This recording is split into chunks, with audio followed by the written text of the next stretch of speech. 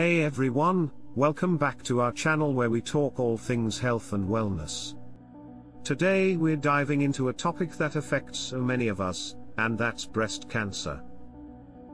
But instead of just discussing the statistics and the scary parts, we're going to focus on the positive and talk about the different treatment options available. 1. Surgery. Surgery is one of the most common treatments for breast cancer. This can include a lumpectomy, which removes the tumor and a small amount of surrounding tissue, or a mastectomy, which removes the entire breast. Depending on the stage of the cancer, lymph nodes may also be removed during surgery.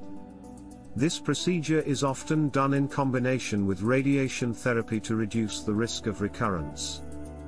2. Radiation therapy. This treatment uses high-energy beams, such as X-rays, to kill cancer cells. It's often used after surgery to kill any remaining cancer cells. The radiation is targeted to the affected area and typically given in short daily sessions over several weeks. Side effects can include fatigue, skin irritation, and changes in the breast tissue. 3. Chemotherapy. This treatment uses drugs to kill cancer cells. It can be administered orally or through and for. Chemotherapy is often used in combination with other treatments, such as surgery or radiation therapy. The drugs travel through the bloodstream to reach cancer cells throughout the body. The side effects can include hair loss, nausea, and an increased risk of infection. 4. Hormone therapy. This treatment blocks the hormones that fuel the growth of certain types of breast cancer. Hormone therapy can be administered through pills, injections, or in the form of a patch.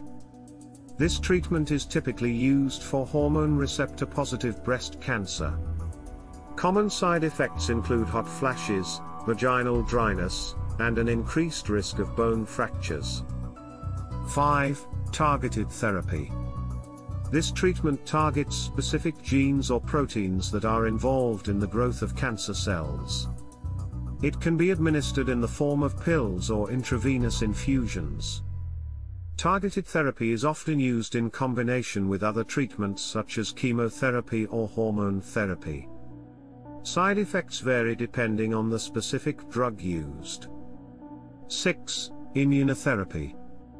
This treatment helps the immune system fight cancer cells. It can be administered in the form of pills or intravenous infusions. This treatment is typically used in combination with other treatments such as chemotherapy or radiation therapy.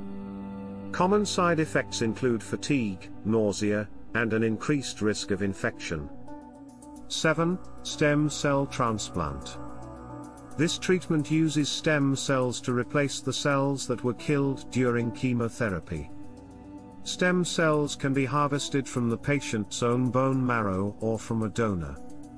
This procedure is typically used for patients with advanced breast cancer or for those who have not responded to other treatments. 8. Clinical trials.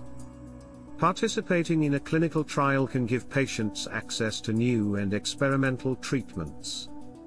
Clinical trials are research studies that evaluate the safety and effectiveness of new drugs and treatments. They are an important option for patients who have exhausted other treatment options. 9. Herbal supplements. Some patients use herbal supplements to supplement their treatment. These can include supplements such as turmeric, curcumin, and ashwagandha, which may have anti-inflammatory properties.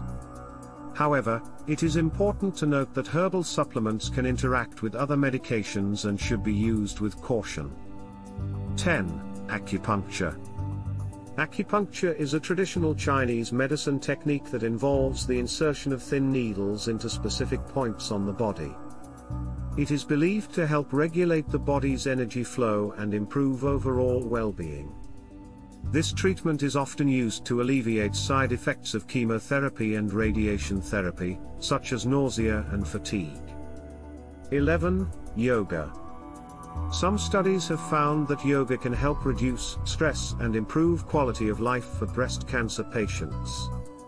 Yoga can help improve physical function, reduce fatigue and anxiety, and help with sleep.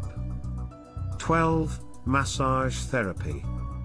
Massage therapy can help alleviate stress, anxiety, and pain. It can also improve circulation and reduce muscle tension. Massage therapy can also help alleviate side effects of treatment such as lymphedema, which is a condition that can occur as a result of surgery or radiation therapy, causing swelling in the arm or hand. 13. Nutrition. Eating a healthy diet and maintaining a healthy weight can help reduce the risk of breast cancer. It is recommended to eat a diet rich in fruits, vegetables, and whole grains, while limiting processed foods, sugary drinks, and saturated fats. It's also important to maintain a healthy weight, as being overweight or obese can increase the risk of breast cancer.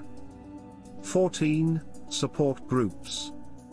Joining a support group can provide emotional support and a sense of community for breast cancer patients.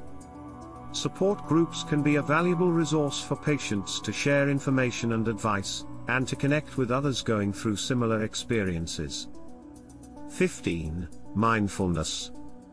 Mindfulness practices, such as meditation, can help reduce stress and improve overall well-being. Mindfulness can help patients focus on the present moment, rather than dwelling on the past or worrying about the future.